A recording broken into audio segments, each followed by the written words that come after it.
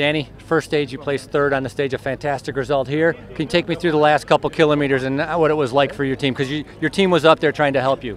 Yeah, they helped me very good with Fletcher and my brother.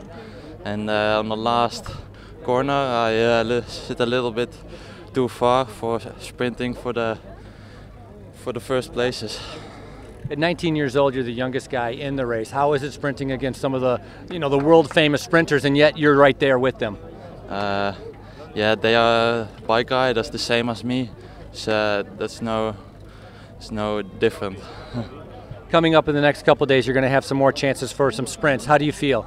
Yeah, today it was pretty hard, but we will see the next days. All right, good luck. Thank you. Yeah, thank you.